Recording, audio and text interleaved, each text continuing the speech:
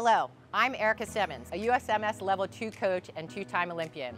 I'm here to discuss what you can do to improve your freestyle breathing. Many swimmers make the mistake of holding their breath while swimming. You should exhale while your mouth is underwater and inhale when it's out of the water. After inhaling and returning your head to the water, perform a patient and slow exhale of air. This doesn't need to be forceful. Just prior to breathing in, perform a final forceful exhalation during which your lungs are cleared of air. Doing so creates a vacuum in your lungs. When you turn your head to breathe and open your mouth, air will rush into the vacuum.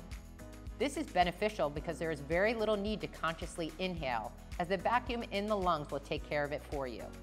There are two main goals with this inhalation and exhalation strategy. The first is to ensure that your breath can happen as quickly as possible. If your exhalation and inhalation both need to happen while your head is out of the water, it would prolong your breath. The duration of your breath is further reduced by the forceful final exhalation, creating a vacuum that air flows into.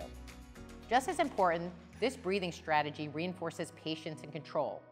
Many swimmers lose control of their breathing, and the need for air becomes stronger and stronger. This hunger for air can cause your stroke mechanics to degrade.